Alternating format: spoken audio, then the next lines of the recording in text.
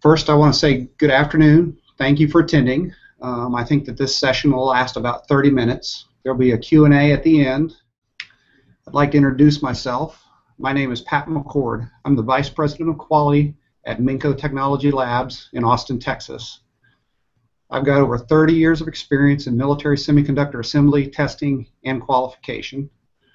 I'm a member of the JEDEC 13.2 committee and have been for 25 years, co-chairman of the committee for 8 years.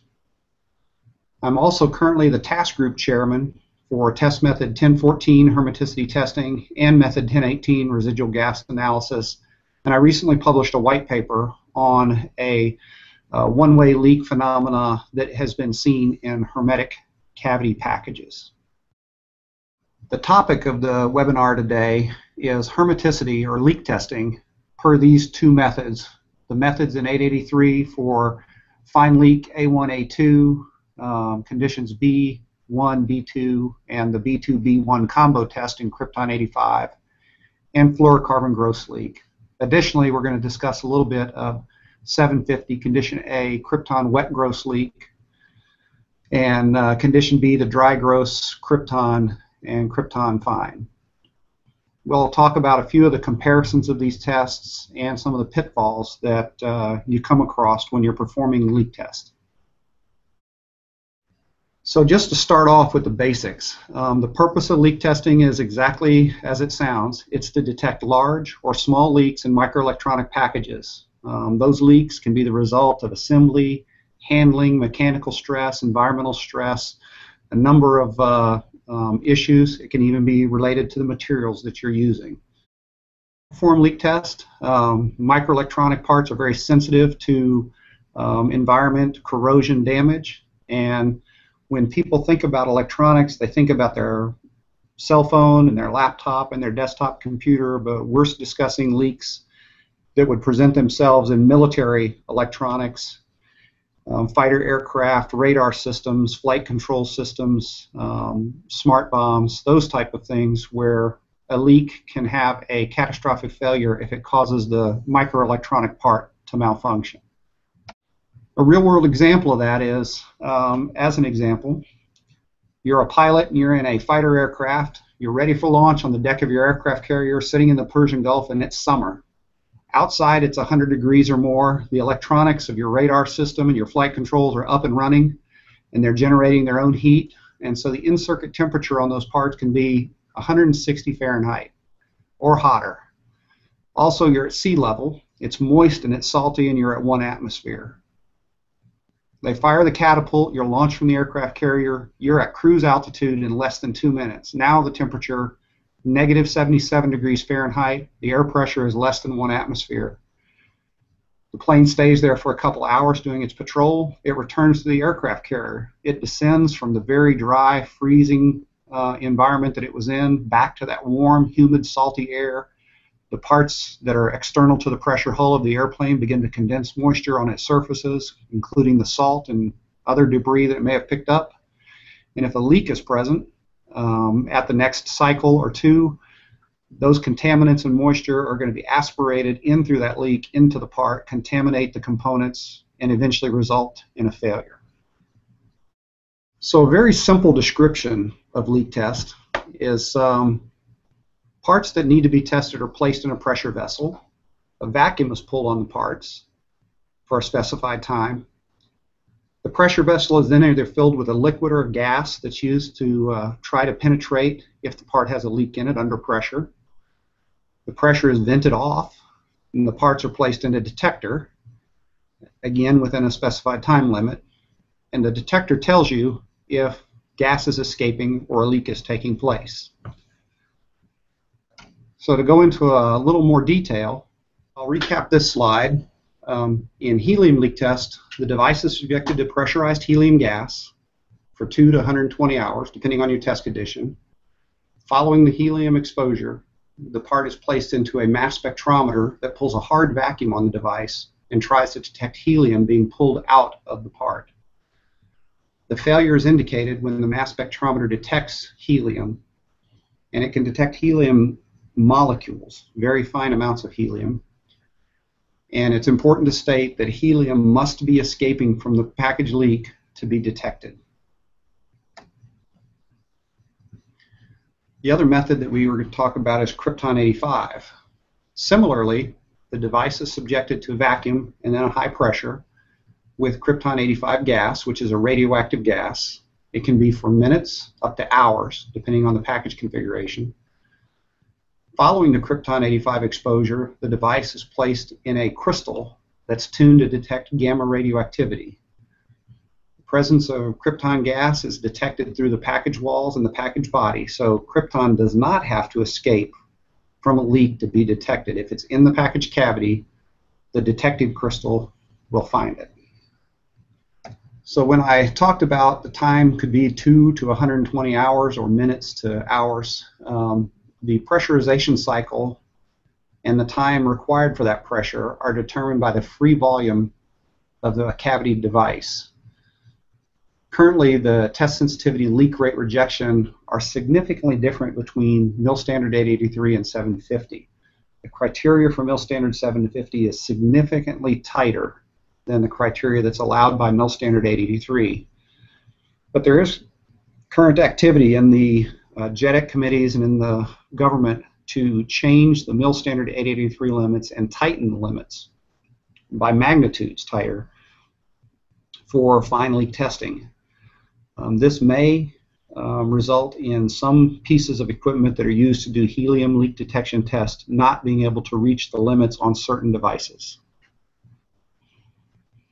So there are also several other leak test methods and test equipments that are used in the industry. Minco does not own or operate optical fine leaks, CHLD, or any other methods. So that's the reason that this webinar is only addressing helium fine leak testing and krypton fine and gross leak testing.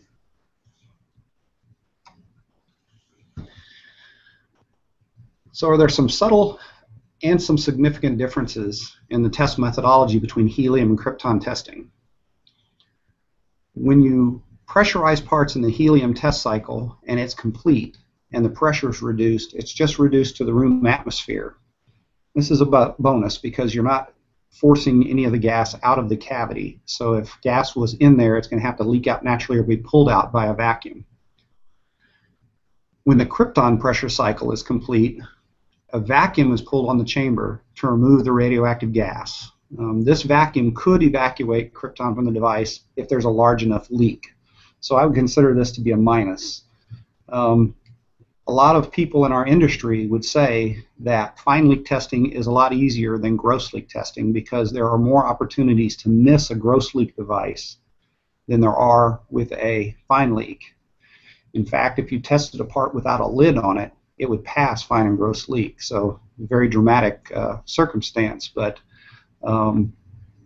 large leaks can vent the gas quickly and not be picked up by the detector. In the detector, the mass spec, helium has to leak out of the part, as I'd said in a previous slide, to be detected. So once you force the helium in there and it goes into the mass spec and it pulls a hard vacuum on the device, it has to effectively pull helium out through the mass spec to detect it. This is a little bit of a negative because the pressure you use to get the gas in there is significantly greater than the pressure you're able to achieve to get the gas out. Krypton does not have to leak. So if you're able to force any molecules of krypton gas into a leak in the package cavity, the detection crystal will see it whether it leaks out or not. And it goes with saying that pressurization cycle times are significantly different between krypton and helium. Again, helium can be many, many hours. Krypton, very rarely will you see pressurization cycles more than 4 hours. In many cases, the pressurization cycle with krypton is minutes. So when you're performing leak test, especially fine leak test, the physics of compressed gas works against you. You're going to rely on gas to escape from a leak to give you the indication that you have a leak. So the pressure differential that's used to put the gas in the cavity is substantially higher than the differential that you could create trying to get it back out. Also, immediately following the seal process, the parts go through a number of tests before they get to the leak chamber, where chemicals, inks, solvents, heavy molecule fluorocarbons come in contact with the part, and all of those have the opportunity to mask or even plug the leak path before you're able to detect it. This diagram, the example shows parts that are being sealed in a standard atmosphere chamber. So the chamber is at 1 atmosphere, the device is at 1 atmosphere when it's being sealed. Some people seal in air, some seal in nitrogen, some seal with a combination that includes a helium tracer gas. But the pressure differential at the point of seal is 0. When you go to helium or you go to Krypton 85 to bomb the parts, to pressurize the parts prior to the detection of leaks, you can bomb up to 5 atmospheres for the pressurization cycle. So 75 psia helium or 75 psia krypton, when again the package, if it does not leak, is still at 1 atmosphere. But this creates a pressure differential from 1 atmosphere to 5 atmospheres of 60 psi. So when we go to the test chamber, the mill standard tells us that we have to try to pull as close to a perfect vacuum when we're doing the test. So we just give a number here of 0.002 atmospheres. The device, again, if it did not leak, is at 1 atmosphere.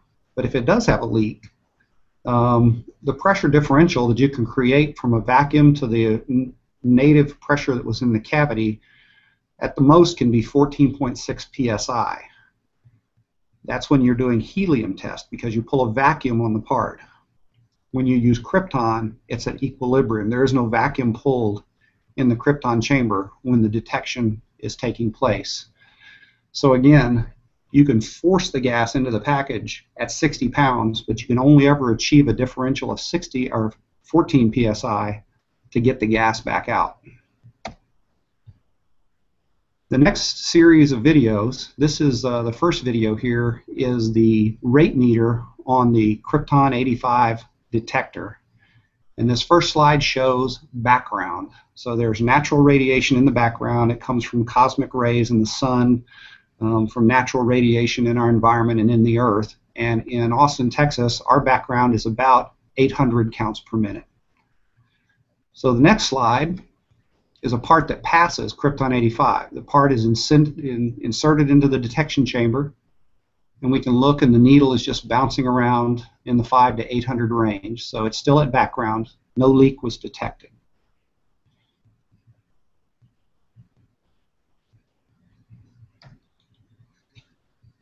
In this third slide, this is a failing part. The part's inserted, krypton gas that's in the cavity is detected. We have a counts per minute above 700 or 1700 counts per minute, which is a failure. Parts removed and the chamber returns to 800 counts per minute. So this is a part that has an indication of a leak, but it doesn't fail the test. The requirement to fail the test is 1800 counts per minute, and this part only achieves 14 to 15. We'll talk about this part a little bit later. This is a helium mass spec detector. Again, this is a passing part. The machine counts up and then begins to do the test sequence, and it counts down past the part, and it continues to count down, driving the count to -8, and if I hadn't cut the video off, it goes all the way down to -10. So this is definitely a passing part. This is a failing part in the helium detector. And we can see that helium is seeping out of the package, and it's being detected by the machine, and the machine is constant. But just like krypton, there are some parts that pass, but don't pass very strong. And this is a part. It counts down to 10 to the -7th, and it holds. It doesn't continue to count down. So this part, although it passes the test limit, it has a fine leak. So the indication of pass-fail is different on each piece of equipment that you use to do test. Measurable leak or a measurable leak indication is necessary to determine hermetic, non-hermetic, and borderline. So you have to be able to see the gauge or see the dial. Some older machines, all they have is a red light and a green light. So you punch the button to do the test, and the light is red, and if it passes, it turns green. Or if it's bad, it stays red.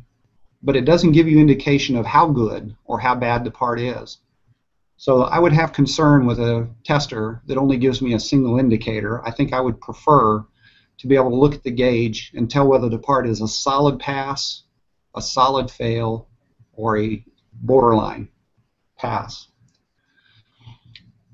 So the two parts that we saw in the previous videos, this would be the question of the day. What do you do with those parts? You've tested them, they pass the test, but you know that they leak. They have a leak in them.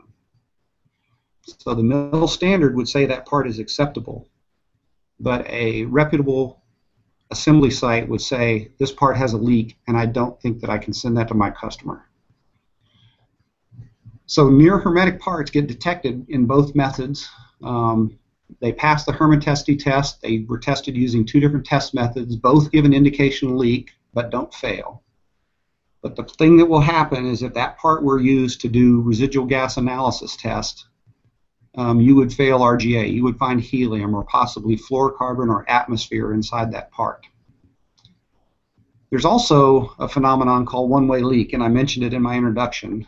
And we see those, they're detected using the krypton method. You can take a part that has a one-way leak and test it in the helium tester, and it passes. It passes with no problem at all. But it fails with the krypton tester. And again, the reason for that is the helium has to leak out in order to be detected by the mass spec, but the krypton can be seen through the package. Those parts will fail internal gas analysis and typically will have evidence of helium or atmosphere in them. And no matter what method you use, it's very difficult to force evacuate the package. Once you get the material in there, once you get the krypton in there or the helium in there, the only way to get that back out is punch a hole in the package. So we mentioned RGA, or residual gas analysis test, and I don't think you can have a reasonable conversation about hermeticity without talking about RGA just a little bit. RGA is the ultimate judge of whether a part is hermetic or non-hermetic. Unfortunately, you can't do RGA on 100% of your parts because that test is destructive. But there are many recorded instances in the microelectronics devices in our industry where parts were thought to be hermetic, but they fail the internal gas analysis test, and they contain atmosphere, helium, fluorocarbons, moisture, and sometimes organics. So at Minco, once this question was raised, we reviewed a residual gas analysis database that spanned the years from 2010 to 2014 and covered 382 tested devices. All of these parts were sealed in a 99.9% nitrogen dry atmosphere. In that data, we were able to find 14 of the 382 parts had helium in them. 7 of those 14 passed the 5,000 ppm limit for moisture. Also, we had 12 of the 382 that had indications of fluorocarbons in them. 6 pass 5,000 ppm, and 6 have an argon to oxygen ratio that's near 20:1, which is breathing air. That's the atmosphere you and I are breathing right now. So those parts are leakers, but they pass the RGA spec. So you have to consider the size of the leak path that we're talking about. If you're talking about a leak with a 5 × 10⁻⁸ or smaller leak rate, this is a molecular leak path. It's not something you're going to see with a microscope. You're not going to see it with a SEM. This is a leak path that is infinitely small and would be difficult to see regardless of the tool that you used. So why do you have parts that pass leak test but in the future fail your residual gas analysis? Well, the parts have become plugged. The leak path has become obstructed. So you have liquid contaminants, fluorocarbons, oils, flux from soldering, ambient moisture in the air, ink, from your marking process or cleaners, ink cleaners. You can also have corrosion. The weld region of a header corrodes rapidly when it's exposed to the open air. It's made of iron, Covar is, so corrosion forms rapidly when it's exposed to the air. And there are also some items that talk about that the flexing of the package materials can open leak paths that then when the part is not under pressure, that flex is relieved and the path reseals itself. So past RGA indicators indicates that passing leakers and one-way leakers existed for quite some time. Most of the experience that I speak of is experience in glass to metal seal feed-through packages. We haven't observed any of these one-way leaks in flat packs, dips, or leadless chip carrier packages. And also not headers, canned headers, TO5s and TO18s with full glass-filled bases. So really, parts are hermetic or non-hermetic. They leak or they don't. So testing can indicate the presence of a leak, even if the result is acceptable to the mil-spec limits. You need to be aware of that. The upcoming revision to 883 tightens the test limits, but still does not address near hermetic devices. So even with the tightened limits, you'll still find parts that leak just below or just above the acceptable limit. And one-way leak devices exist, and our experience is that Krypton 85 allows the detection of the trapped gases without the presence of an active leak. Again, once you get that krypton inside that cavity, even if it becomes plugged or obstructed, you can still see it with the detector. It does not have to leak out. Fluorocarbon plugging, corrosion, contamination from solder fluxes, inks, all of those things can plug leaks or create one-way leaks and may result in an RGA failure or an indication of a leak without a failure in future testing. So here at Minco, we're currently performing a study on 3 groups of parts. The parts are leak test failures. They have Krypton 85 trapped inside of them. The initial detection of this trapped gas was made in 2011. Current indication is that parts still have Krypton 85 inside the cavity. They've never been subjected to the Krypton 85 exposure or activation one time since 2011. Since 2011, the parts have been subjected to over 30 vacuum pressure cycles to try to pump parts and remove the Krypton 85, and it has not been successful. And if you measure and calculate the Krypton 85 rejection rate, it's currently tracking at the half-life decay of Krypton 85. So it says that that Krypton from 2011 to today has not leaked out a single molecule, and we're measuring the decay of the radioactivity in the base material.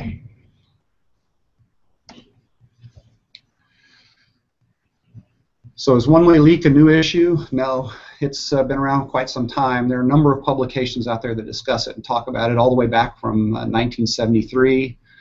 There's been a number of scenarios proposed and discussed, but there's been no single item ever indicated or isolated as being the cause of a one-way leak.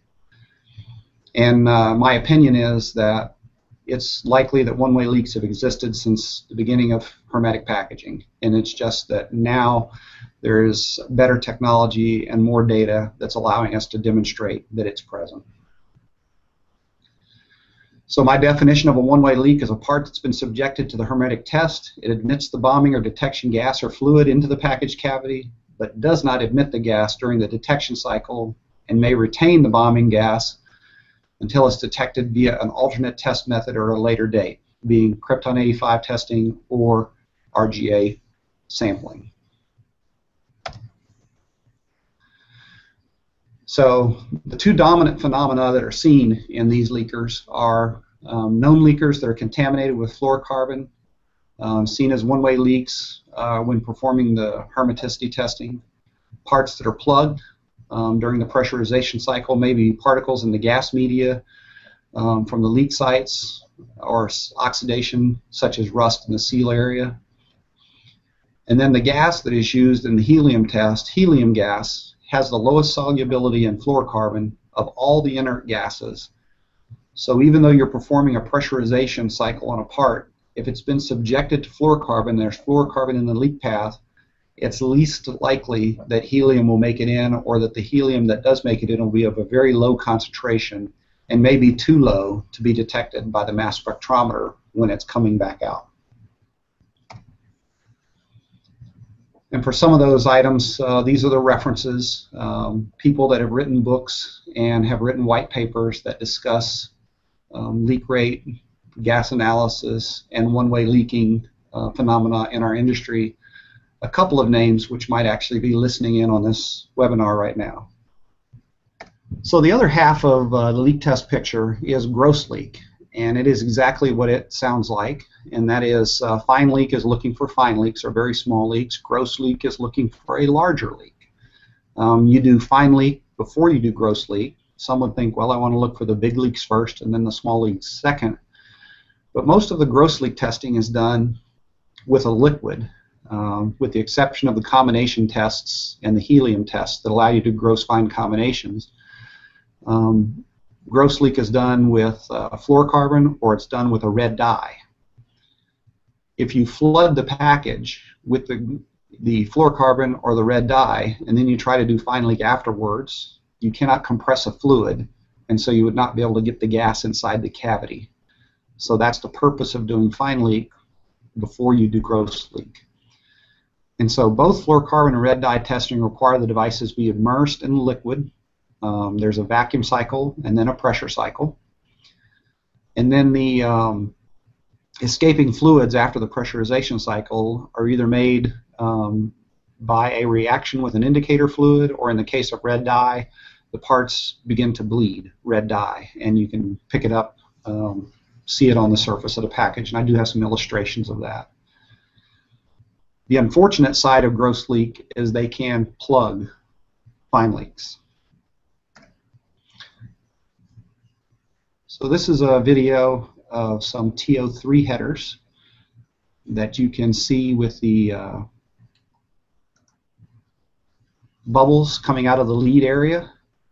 Obviously, these are gross leakers, but you can see the bubbles being emitted right around the leads where they go into the package body.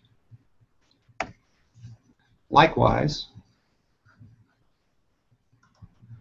these are some TO258 packages that are leaking in the corners due to a poor welding setup.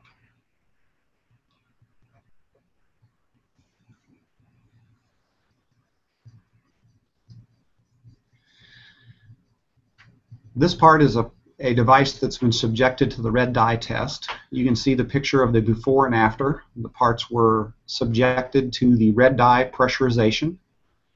Then they were pulled from the red dye, they were cleaned up, and then they were set on a table, and they allowed to begin to start bleeding. So you can see the red that's bleeding around between the lead where it inserts through the glass.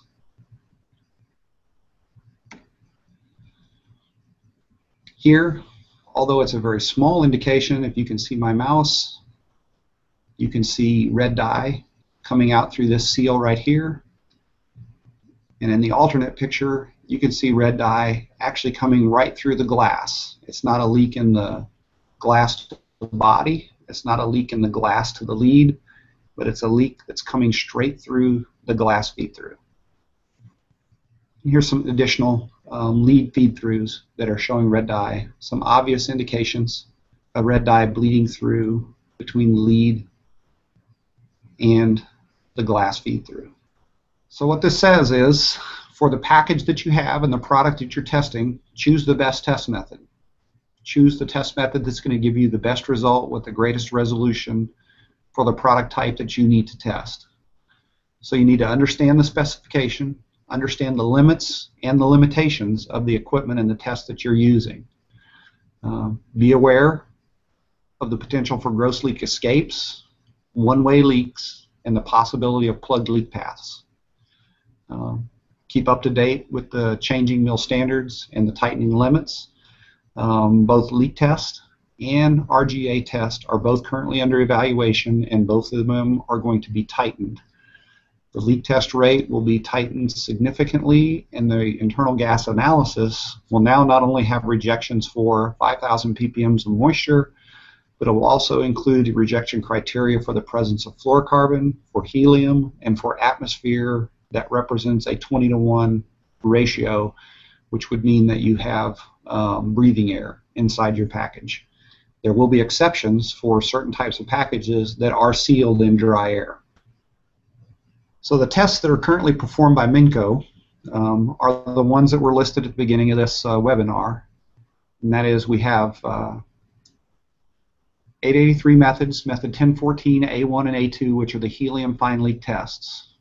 Method 1014, B1, B2, and the B2, B1 krypton 85.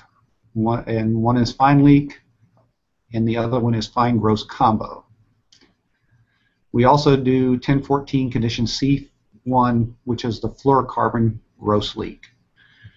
Our current recommendation on this test is that krypton is more reliable and has a greater level of sensitivity of those three test methods.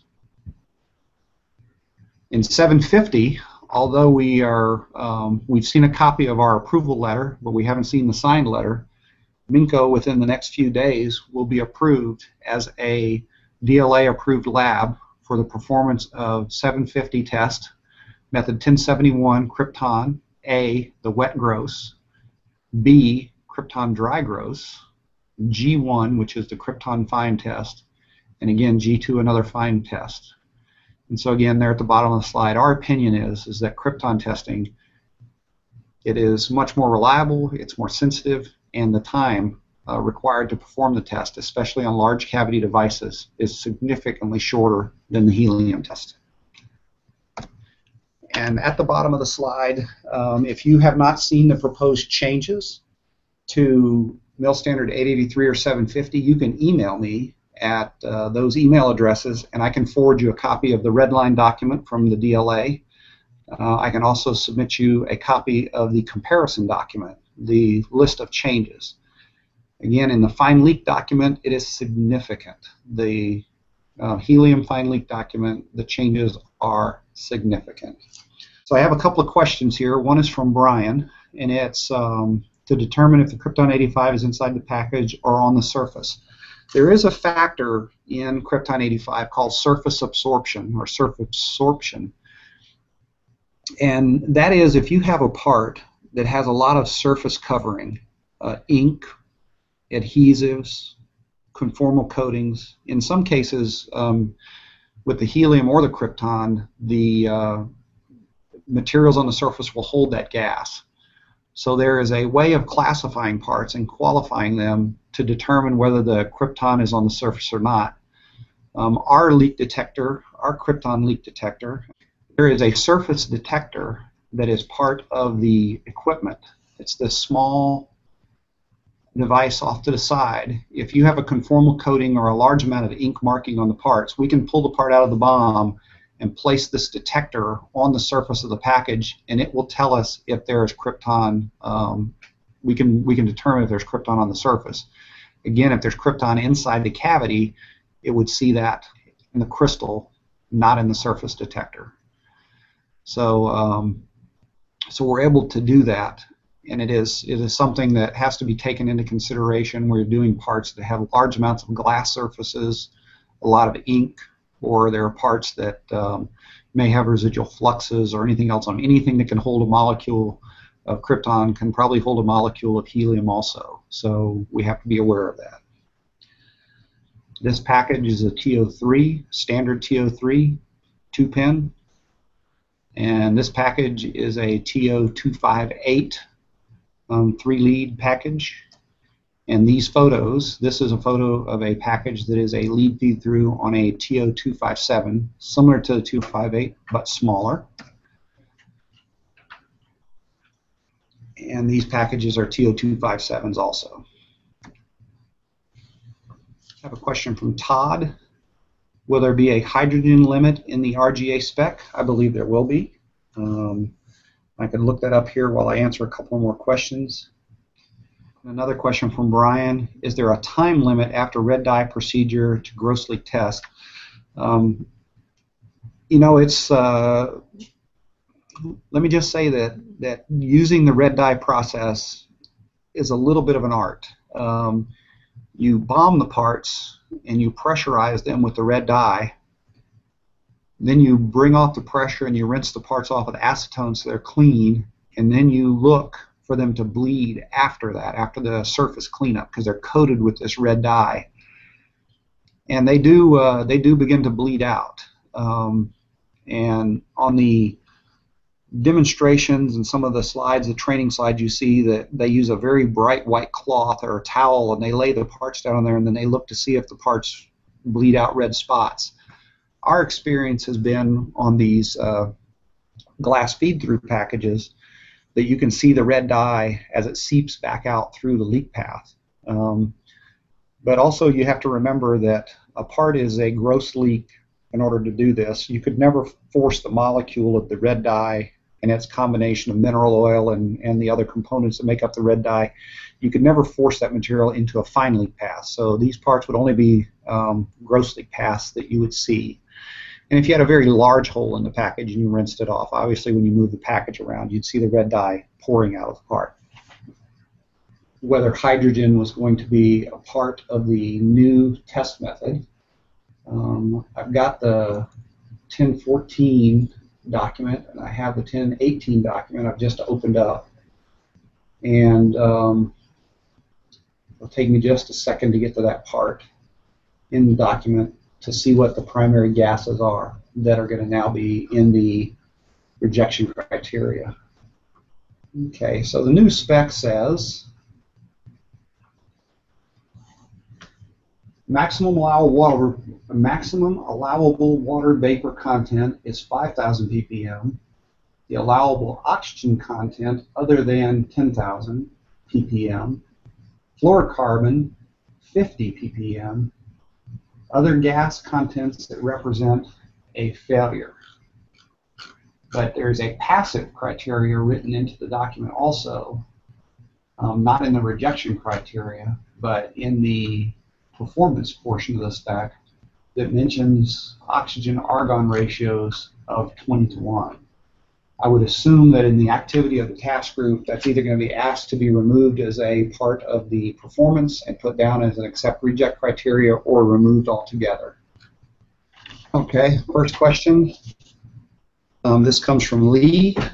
Are red dye failures concerned by opening the package and seeing if the red dye is inside? We have had to do that in a couple of the parts that we've done. We know we have a leak and we have performed the red dye test, but we were unable to get the red dye to bleed back out, even after several cycles. So we went ahead and delitted the part, and we could see red dye inside the package after the delitting. So if the leak is present and you're doing failure analysis, yes, but our experience is that not every part will bleed the dye back out. I'm told I have one more question coming. And one more question from Brian is, why do LCC pass red dye and pass wet gross leak and then bleed red dye after 72 hours or longer, like a week?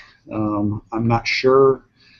We've not had that experience, so I can't say that it's possible or not possible. And I guess this kind of enforces what I said in the webinar, is that fine leak testing seems to be a lot easier than gross leak testing. There's a lot more variables in gross leak testing, to the point that you can totally have a test escape. You can totally miss a gross leak part. An example would be possibly a welded or a solder sealed part that has a very large gap in the weld ring, maybe a third of the way around the cavity. You have a gap in the weld ring.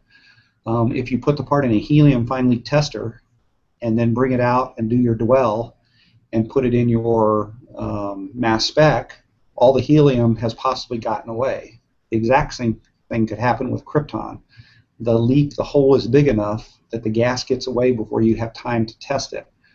If you do a wet method, if you do a fluorocarbon method, it's possible that hole could be big enough that you would see one large bubble and mistake that for a bubble that could have been trapped under the device, or the fluorocarbon, depending on the cavity size, the fluorocarbon could have cooked away because it's very hot when it comes out of the bath.